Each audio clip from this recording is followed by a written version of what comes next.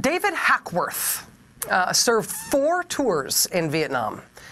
Before that, he did hard combat in the Korean War as well. He was a commander of an Army Raiders unit in the Korean War. He got a battlefield commission in the Korean War. That means they made him an officer in the field in the middle of the fight.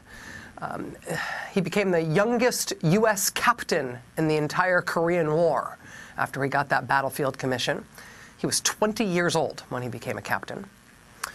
Before those 4 tours in Vietnam, before that remarkable tour in Korea, David Hackworth also served at the very tail end of World War II. And the reason his career was able to span that distance, to span all those different conflicts over those decades, is in part because he started really, really young. He used a fake ID to sign up in the first place when he was 15 years old. According to his New York Times obituary, he, quote, paid a wino to pose as his father to certify that he was old enough to join the U.S. Army. Again, he signed up at 15. In his career in the Army, David Hackworth was awarded 10 Silver Stars and 8 Bronze Stars and 8 Purple Hearts. David Hackworth was his name, one of the most decorated soldiers of his generation or of any generation. David Hackworth was just 40 years old and a full-bird colonel in 1971 when, having just served those 4 hard tours in Vietnam, he decided back in the United States that he would go on TV as a serving U.S. Army colonel because he felt like he had something to say to the American public about the Vietnam War that this country was still in and that he had been fighting in for all those years. And on June 27, 1971, David Hackworth appeared on an ABC News show called Issues and Answers. And in that TV appearance, he called Vietnam a bad war.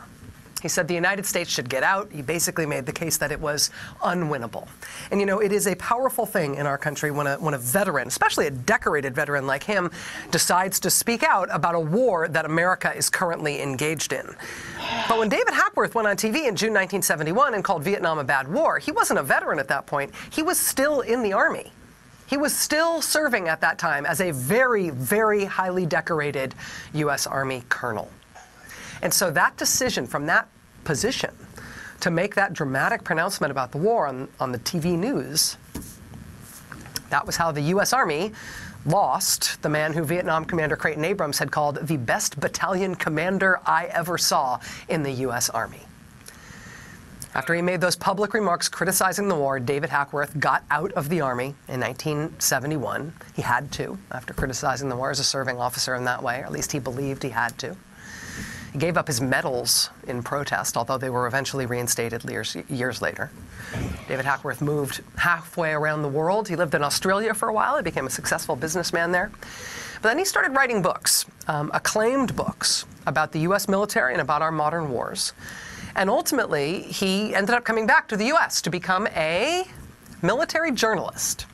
For a long time, he served as defense editor at Newsweek magazine, and he started to write a syndicated column for King Features. And in November 2004, so a year and a half into the Iraq War, David Hackworth, in one of his syndicated columns, he broke the news that the George W. Bush administration's defense secretary, Donald Rumsfeld, was using an auto pen, using a machine or a stamp or something, using some sort of machine to automatically sign the more than 1,000 condolence letters that the Bush administration had had to send to families of soldiers who had been killed in Iraq. They were machine-signed form letters. The Pentagon initially denied it, and then they repeatedly denied it, but David Hackworth, turns out, had him dead to rights. He had great sources. He had interviews with 12 family members who were next of kin to U.S. soldiers who'd been killed in action in Iraq. He found 2 Pentagon-based colonels who backed up the assertion, who were said to be indignant about Rumsfeld's decision to do it this way, even as those colonels insisted on anonymity to protect their careers. Once David Hackworth broke the story, though, other news organizations were able to follow his reporting, track down those letters, and in fact, he was proven to be right. It was November 2004 when Hackworth wrote that column. The following month, December 2004, it was Leo Shane writing at Stars and Stripes, writing, quote, Ivan Medina, a New York resident whose twin brother Irving was killed in a roadside bombing in 2004, told Stripes, quote, "To me, it is an insult, not only as someone who lost a loved one, but also as someone who served in Iraq." Illinois resident Betty Sullivan, whose son John was killed in November 2003 while working as an Army mechanic in Iraq, she was incensed when she and her son's wife and her grandchildren all received the exact same condolence letter with the apparently stamped signature. Sullivan told Stripes, quote, "How many signatures does this amount to? For those of his wife and children and mother? No, no, no." So David Hackworth started off that reporting. And the Pentagon denied it, but Hackworth was proven out, and Donald Rumsfeld and the Pentagon ultimately relented. December 16th, Donald Rumsfeld put out a surreal statement, which I should note never technically admitted what he had done, but it was surreal. This is what it said, quote, "I have directed that in the future I sign each letter." Okay. And the surrealness of that statement and the behavior of Donald Rumsfeld, it was a little snapshot of the George W. Bush administration on this issue.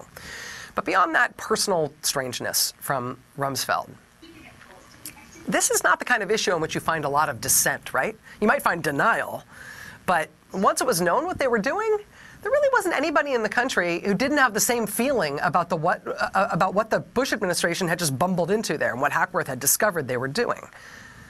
Right? Who thought that was a good idea? I mean, you might have disbelieved it when you first heard the reporting, but once you found out that it was true, I mean, callousness and impersonal treatment of soldiers killed in battle and their families back home. It is a hot third rail, not just in American politics, but in American values, American ethics. The George W. Bush administration had also banned any public footage of soldiers' remains being transferred home on flights from Iraq and Afghanistan at Dover Air Base. They said at the time that it was somehow out of respect, that they wouldn't allow anybody to see those dignified transfer ceremonies, but there was a really fierce fight at the time about how that decision by the Bush administration also shielded the public from the cost of the war by effectively hiding the loss of those service members. And when Barack Obama was sworn in 2009, he immediately lifted the blanket ban on media coverage of those solemn transfers at Dover. And so we were once again able to see ceremonies like this. He lifted that ban in 2009, February 2009, right after the inauguration. Then a couple years later, in 2011, President Obama changed the policy on those condolence letters further. Those condolence letters sent to soldiers' family members after a soldier dies in theater. President Obama changed the rules around those in 2011. So in addition to writing those condolence letters to the families of soldiers who were killed in combat, President Obama in 2011 also started sending the same kind of letter to the families of soldiers who committed suicide in the war zone. Since after all, those are war deaths too. So this is just incredibly solemn, incredibly serious stuff for all the obvious reasons, right?